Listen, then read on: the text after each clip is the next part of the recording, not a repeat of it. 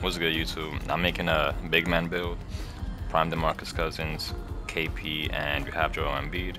Gonna get right to it. It's no point, talking, wasting time. So I'm going 7'1", 240, 7'5" wingspan. 7'5" wingspan because I do have a 79 three ball right here. I'd rather that be 80.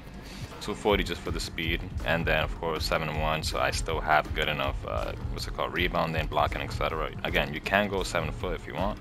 I found it that overall my stats were better at 7'1", 240 with a 7'5" wingspan. Let's get right to the stats, right? We don't want to, no need to waste time. Anyways, inside shot, close shot, we're going with a 90 ball. Driving layup, we're gonna go with 80. Driving dunk, we're also gonna go with 80, which is nice. Now, standing dunk here, we're actually gonna go with 80. With the post, we're gonna go 90. As far as mid-range, we're gonna go ahead and just maximize that 87. Three ball, we're gonna leave that at 80. We'll maximize it too. I don't know about y'all. Me personally, I'm a free throw guy. I get fouled all the time, so I make sure I always got my free throws as high as possible. For the passing, you're just gonna leave that 75. It's kind of like your standard passing for this game. Speed with ball, we're just gonna leave that maybe like at 50. We're not ball handlers. We're not here to do that. We are either scoring in the post, defending. You know what the role is, man.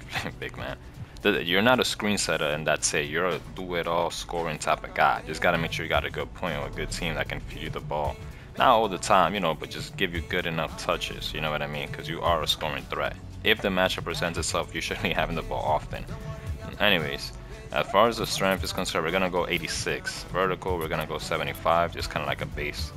Agility, we'll leave it at 50, right? Just like a little base. And then speed, we'll leave it at 60 for now. Rebounding, we're only gonna have it at 90. That's, customary, good enough for now. It doesn't have to be 99. That's always the stats. As far as your blocking, we're actually gonna put that up to 90 as well. Get a 90 ball there. Steals, we'll leave this at 60. We just want to make sure we get the interceptor badge right here.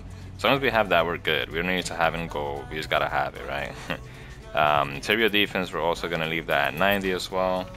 Let's just take a quick look if the stats are where they need to be. Good. Then, since we have a few more points, we're gonna just add this to the steal. Why not?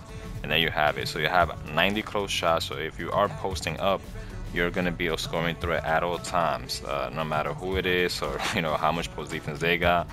With a 90 close shot, you're tough. And then of course a 90 post control, you can go with fade ace. That's tough, by the way. Some people might try to go for Hall of Fame, but once you get the badge upgrade, just do it that way. You don't need to have this. Gold is good enough considering all the other stats you have. So here, close shot. Basically, you could pose light. You have some standing dunks if necessary. You can drive the ball, you can dunk the ball. I mean, you can do everything as far as inside is concerned, which is great. People sleep on the post a lot. As far as shooting, you got the 83 ball, so you could hit that corner three, top of the key three. Doesn't matter where, you can hit the three ball. Mid range, you can hit that everywhere, including high and low posts. Passing accuracy, you have a good enough passing animation with John Morant to be able to swing the ball if necessary or when the time presents itself. You're not running the ball. You're just passing the ball when the time presents itself, plus you have silver outlet, or silver break starter rather. And you can dime off the post with silver dime. I mean, it's a good ass, 75 is good. Interior defense, especially if you know how to play the game, you don't need more than 90, right? If you can get more, sure, right? But this is a build that's meant to do everything, score and defend, I mean everything. Two-way, three-level.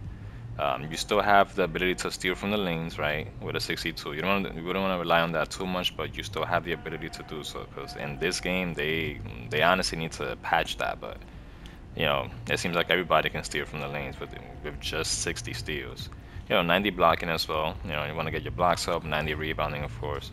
And then these are some decent physicals. You're not gonna be the fastest guy on the court. You are 7'1" to 40 at the end of the day.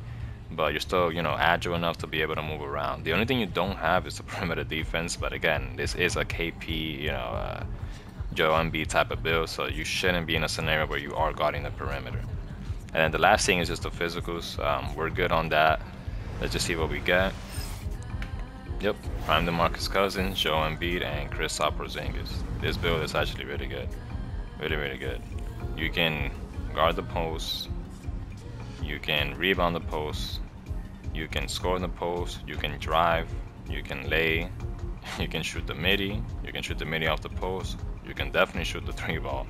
And if you are getting double, like on some Joker shit, you have good enough passing to where you're not just passing it to the open guy, but you got the Ja Morant animation and silver downs for that as well. So this is what I got for y'all. Let me know if this shit works out. I'm gonna try this build out, and this is definitely, it looks like it might be one of my favorite builds. I always end up making a big man at some point in 2K. Anyway, man, peace out and thanks for watching, man.